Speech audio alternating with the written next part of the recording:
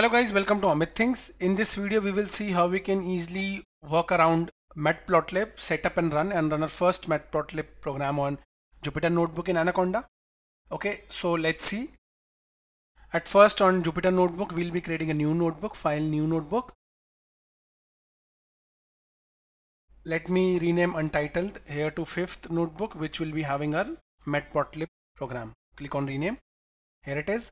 Saved under desktop Amit Python folder.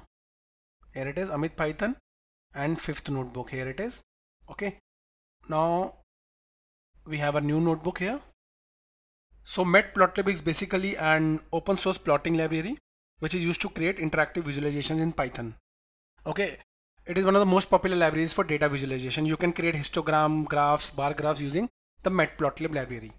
Let's see how we can install it on notebook. So to install any Python library package, we need pip. So while installing Python, we also installed pip. It gives us an option to install pip there itself. Pip is used to download, install and manage Python packages. So for the notebook syntax, we use the exclamation pip space install space the name of the package. That is Matplotlib, and click on run. That's it. We ran it successfully. There is no error. Okay. You can see it also installed other dependencies. Now we install the following Matplotlib.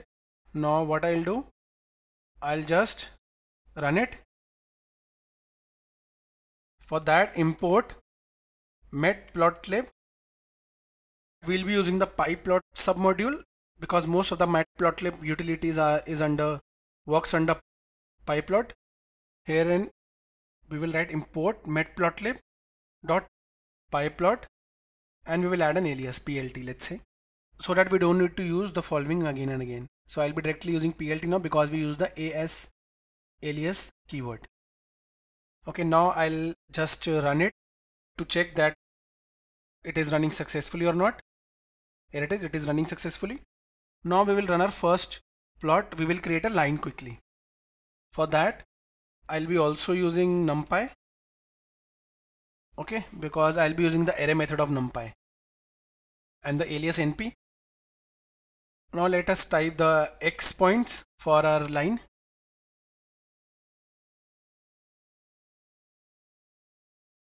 Okay, and the y points.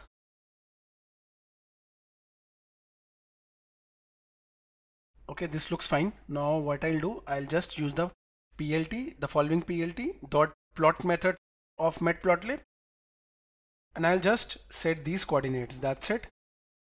And the show method of the Matplotlib plt, that is the plot pyplot, so that we can show the our line.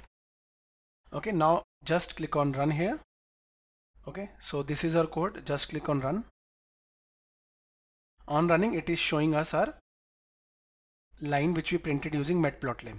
Okay, you can also now open it in new image and save it, and you can also download this complete notebook using the following options. So guys, in this video we saw how we can easily work around Matplotlib. We installed it. We also saw how we can run it, and we ran our first Matplotlib program.